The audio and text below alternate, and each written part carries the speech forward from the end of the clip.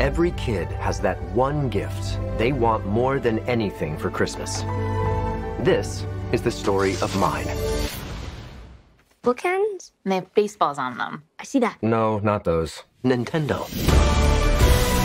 A maze of rubber wiring and electronic intelligence so advanced it was deemed not a video game, but an 8-bit entertainment system. No Nintendo in my house. I second that. Looks like a no-go on Nintendo.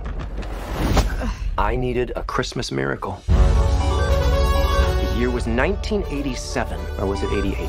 Super Bowl was in 86. Okay, does it really matter, Dad? Oh, okay. The year was the late 80s. I was 11 years old. Did you wear a helmet? Yeah, we always wore helmets in the 80s.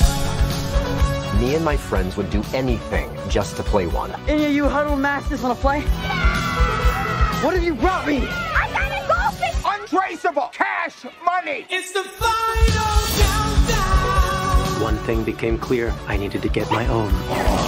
This is bigger than Christmas. The final countdown. This is our Vietnam. I don't think that means what you think it means. I have no idea what it means. We're gonna get in so much trouble.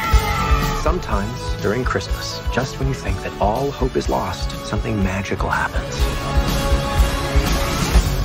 Sold out in 20 minutes. It's ugly. One woman punched her grandma right in the throat. Same family, too. Are you making all this up? No way. Did you guys hear the new reselling contest? First prize is a brand new Nintendo Entertainment System. I'm gonna kill you. Hold on. There are no rules. That Nintendo's mine.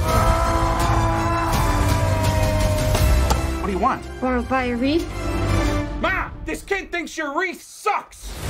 Video games have been doing all kinds of strange things to children.